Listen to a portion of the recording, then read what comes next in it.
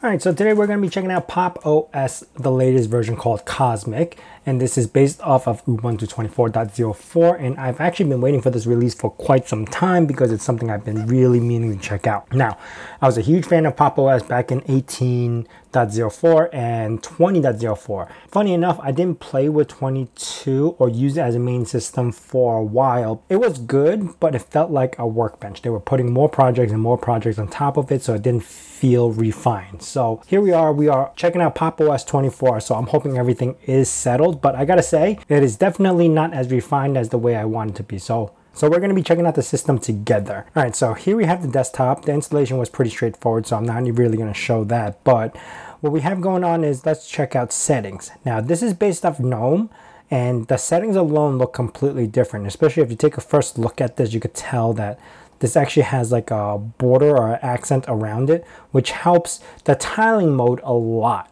especially if you are planning to use this as a tiling mode. The first thing we have is wallpaper, so you could go over here and check out what wallpaper they have. I actually do like this wallpaper that I have right now, but there are a few that you can choose from, especially the Cosmic one right over here.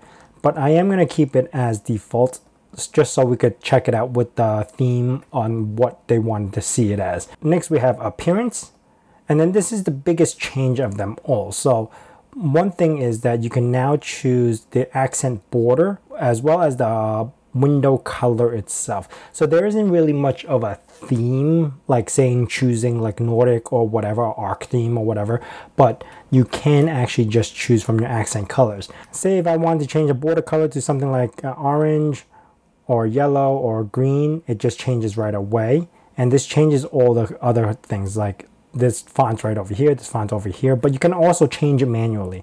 So say like I want to keep it in blue, and then I can now change the application background. So if I want the application background to be more of a red or white or this type of color, you can just choose it. I'm just going to reset back to default because I'm just going to leave it like that. But yes, you can change the background color as well as the interface text, which right now is white. So this is the interface text. I could change that to green. I'm going to reset that back to default. And then the control component, you could also change that into like a different color as well. So these are the buttons and everything, the background for the buttons. And I'm just gonna reset this back to default. So you can play around with some stuff. And what's cool is that you could actually export what colors you have and then you can import them back later, or you can send them to a friend, whatever you want. Now, there are also like different styles. So you have the pill style, then you have the slightly rounded borders, then you have the square borders, so you can see the buttons are changing. I'm just gonna leave this as rounded corners. And then you have a few other settings, like experimental settings. You could actually change the icons and stuff. But that's as far as you can get with changing the theme. So if you want to install like a Nordic theme, as of right now, I don't think you can. And I'll explain that a little bit later, but yeah. It's kind of locked down, and I don't like how they locked down the Pop! OS system compared to how I would normally use it.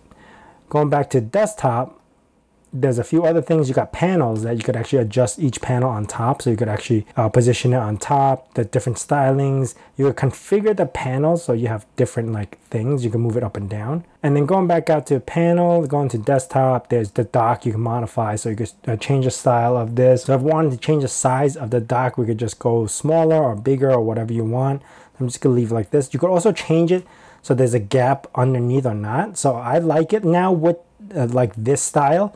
This is how it was before on the previous versions, where it's like a pill style like this. But I like the new style, so I'm going to leave it like that. And then again, you can configure dock applets over here, launch button, workspace, app tray, stuff like that. Going back out and then heading into window management, you can actually change it with the super key launcher or minimize buttons.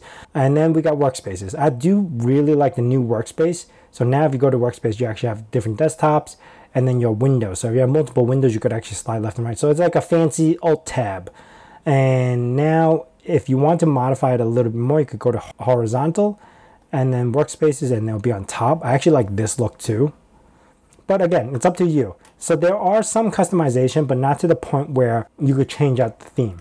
Now going on to display, this is your resolution. This doesn't change. This is pretty much the same. You do have fractional scaling because it is using Wayland on this one now. And then you have your power and batteries. If you want to change it to different modes, you could change it right over here. Input devices, you got your keyboard, mouse, or whatever you have, other like a joystick or controller or something, you'll see it pop up in here. Time language, this is self-explanatory, so you could change your time, and then your language, you could add more languages or just keep whatever you want over here. Apparently for this, it's not working, so I don't get to add any more languages that I wanted to. And then you have your system accounts where you can make users. Again, this is broken. I don't know why. This is what I mean, like it's not as polished. There's certain things that look like it should be working, but it's not. Now, I am on a board called the Zima Blade, and this is using an Intel Celeron J3455 with 1.5 gigahertz. So this is a lower end CPU, but it's handling this operating system pretty well. And according to disk capacity, which I only installed like 1 or 2 apps, I'm going to show you guys the disk capacity in a second after this. But yes, I am on Wayland, and it is using 7 gig. Well, I have 8 gigs of RAM. So getting out of this, I'm going to go over to application, then I'm going to use a program called Usage, which is, I installed this. This is a GNOME usage program, which has a better visuals for processor and memory. So as far as memory goes, just on a fresh boot, it is using a lot more RAM, which is 1.8 gigs of RAM. And maybe because this has 8 gig system, that's why it's using a little bit more, but it is eating up a lot more RAM than it used to. And as far as storage goes, it is using about 11 gigs. And I only have about 3 programs installed, which is this Usage and 2 other ones I'm going to show you in a second. One of the things that I had a problem with was getting extensions to work, because that's a huge part of GNOME.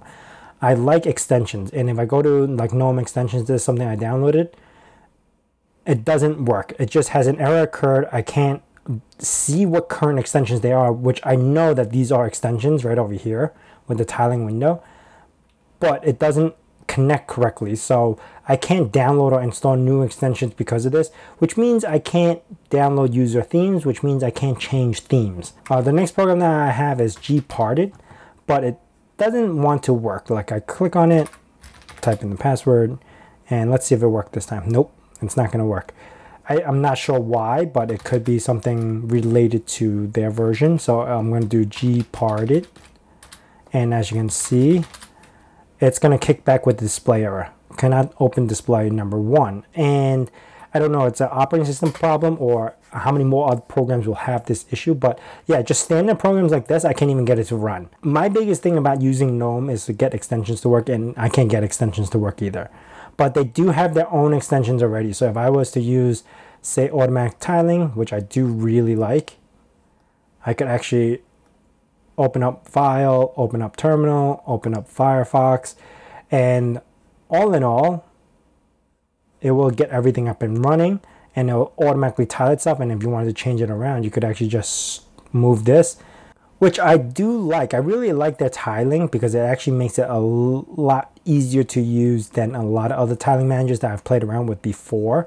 But ultimately, in the end, I feel that this operating system is still not as polished. There's also an issue that I had to fix with apt-get. So sudo apt update. Let me see. I believe I fixed on this one already. Yeah, normally it would spit back out with a lot of errors saying that the key wasn't working. They do have an issue board on how to fix that, which isn't just an easy method to get around to fix. They did patch it on the later versions, but it's not out yet. But there were issues with apt-get itself where it was kicking back issues because there you go. The keys weren't working, and to get this to work, you would have to insert your own keys and all this other stuff. So yeah, there's also problems with apt-get. This might also be related to the same problem why we're having issues with extensions, but I'm not about to figure this out. Again, this operating system only came out about 3 or 4 days ago, so you're bound to run into issues. To be honest, I think it was a little bit premature to release it this way, because there are a lot of issues with this, especially with getting apt-get to work. Last but not least, we're going to check out their App Center, which does have Flatpak support. So if I do Flat Seal, which is a Flatpak, you can see Flat Seal is right there. We have all these Flatpak programs, and they do work. So we don't have an issue with Flatpak issues. But again, there are software center that does support it. Now, all in all, I do like this, but I think I have to wait out probably another couple of months before they iron out all the issues that they have before replacing my current desktop with Pop! OS, because I used to rely on Pop! OS a lot as a main desktop, and I might begin to use it, but only if they fix the extension issues as well as the apt-get issues and getting to programs to run issues. Again, your mileage may vary. By the time you download this, it might have fixed already, but this is the experience that I'm getting, and this has only been about 3 days old. Anyway, that is it with this video. If you guys are new to the channel, consider subscribing and also hit that bell notification icon so you know when the next video is going to be out. And then say my nerd cave, heck till it hurts.